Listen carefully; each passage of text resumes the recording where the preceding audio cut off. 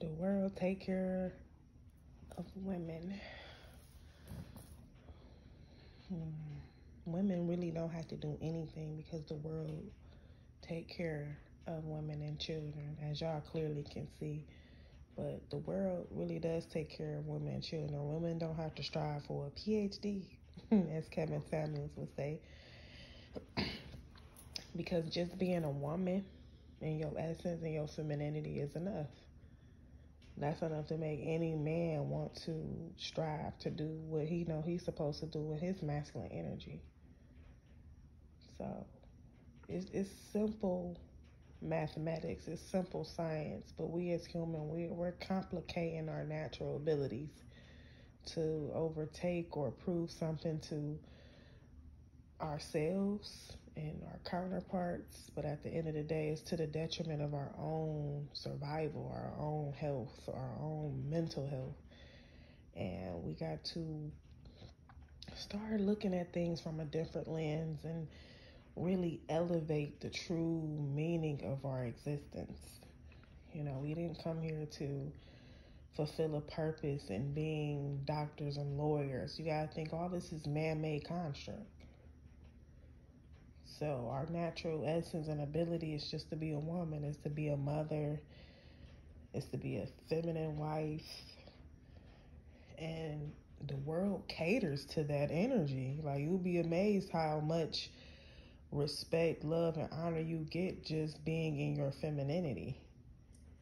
It's still guys out here that open the door, help you with groceries, all that. If you just know how to be a woman, if you know how to just say hello and make a connection, everything don't always have to be about sexual energy. And I get that too, you know. But you have to know how to tell the difference and be able to have discernment and know the proper energy to give off and know who you dealing with. You know how to scan and observe somebody. So we shouldn't be making it difficult to connect with others when we already have the natural abilities, the energies, the eons, neutrons, protons. We have all of these energies in us to make the decisions to work in our favor so we can live a beautiful, peaceful, fruitful life. But it starts with us. We gotta quit making things difficult because we trying to get our way, you know. That's basically what a lot of stuff boils down to. We're trying to get our way, then we don't get our way. We playing the victim, then we want a pity party, then we continue this cycle of just toxicity and chaos. It's just not worth it.